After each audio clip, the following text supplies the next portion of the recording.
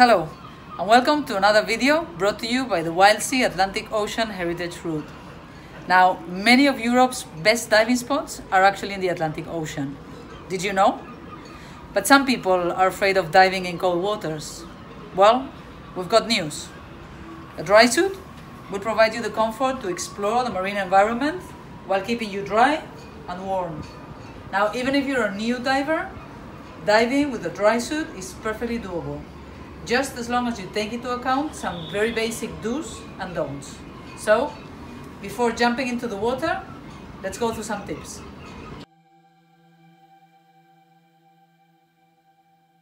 Dry suits are designed to allow better insulation, making them more suitable to use in cold water as the air inside the suit acts as extra insulation. You should wear them with the appropriate clothes underneath, something warm and flexible that allows you to move freely. Before you start putting on your dry suit, make sure first that you take out the pair of straps. Otherwise, you may have to take the suit out and start all over again. Before entering completely into your dry suit, remember to put on your straps on your shoulders. As you put on your dry suit, check that all the dry suit seals are well folded and tight. Close the entry zipper. It might be a bit difficult due to the seal it produces, but you must make sure it is well zipped until the end, as to ensure that no water will come in.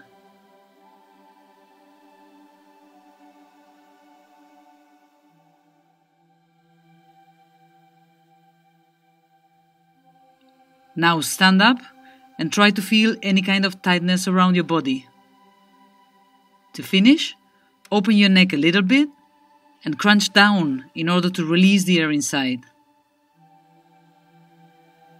Now you're ready to go. An important feature of the dry suit is that it has two valves. The one in your chest lets air into the suit, and the one in your left arm releases the air out. When you dive with a dry suit, you will use your BCD for buoyancy, just like with a regular wetsuit. However, you have to take into account that the dry suit creates an additional airspace around you, which affects your buoyancy.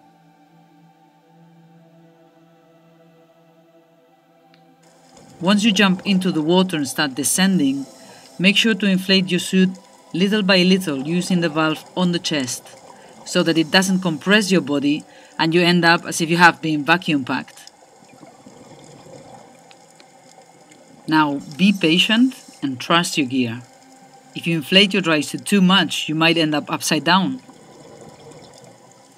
You might also have to do some maneuvers in order to take the extra air from your legs and feet. If you're going up, then remember to release air from the dry suit to keep the buoyancy. Now that you're neutrally buoyant, you're ready to enjoy your dive. Have fun! Oh, and another advantage of diving in a dry suit? You won't be cold once you've finished your dive either, and you will be ready to go. Now that you know how to dive in a dry suit, go on and find your next diving experience along the Wildsea Atlantic Ocean Heritage Route in www.wildsea.eu. 3, 2, 1, enjoy your dive!